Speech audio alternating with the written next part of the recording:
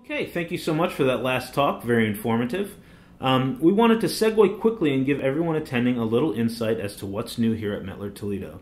And so we're going to give you a quick update before we go on to our next talk. Today I'm going to introduce you the all-new ReactRaman 785 from METTLER Toledo. Raman is a complementary technique to FTIR, but allows the user to look at things from a different perspective.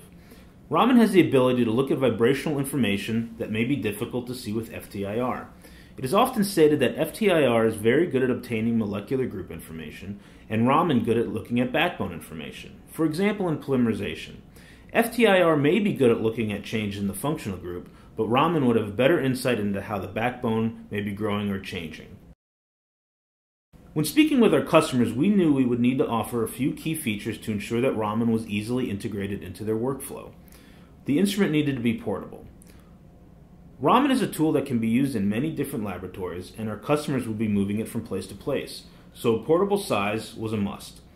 Raman excels at analyzing reactions that have solids and solutions, things like slurries, suspensions, or crystallization reactions, and we needed a probe that would be successful in these types of reactions, and we are happy to offer the ball probe. This probe has been designed to keep probe tips clean from contamination and to ensure the user is analyzing the real sample of interest. The ReactRaman also comes standard with the exclusive IC Raman 7 software.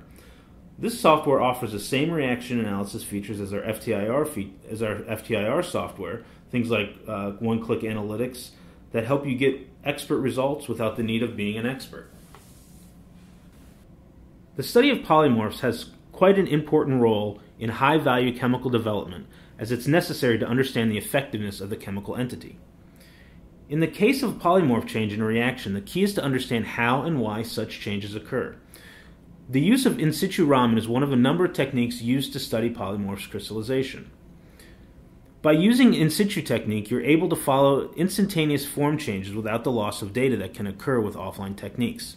This allows the user to understand the kinetics, influence of reaction variables, endpoint, and gain an understanding about the kinetics and the reaction mechanism. This is one example of how to understand form change in real time by using ReactRaman. This example is the crystallization step of a multi-step synthesis for a new drug product. Through the use of in situ ReactRaman, unique Raman bands can be assigned to each the metastable and the stable forms of the product that were measured as a function of time. And here we can see in the top left corner, we see differences in the spectral characteristics between the metastable and the stable forms. In the middle feature, we see that these forms can be tracked over time, and especially notice a change. The last feature, or the image on the right, is a trend over time of these changes in features.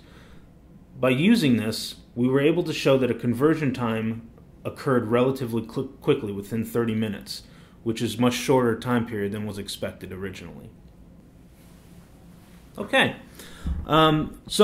we just wanted to show you give you a brief introduction of the new ReactRaman 785, show you some of the new features and some of the ways that it's being used to monitor crystallization and polymorph changes.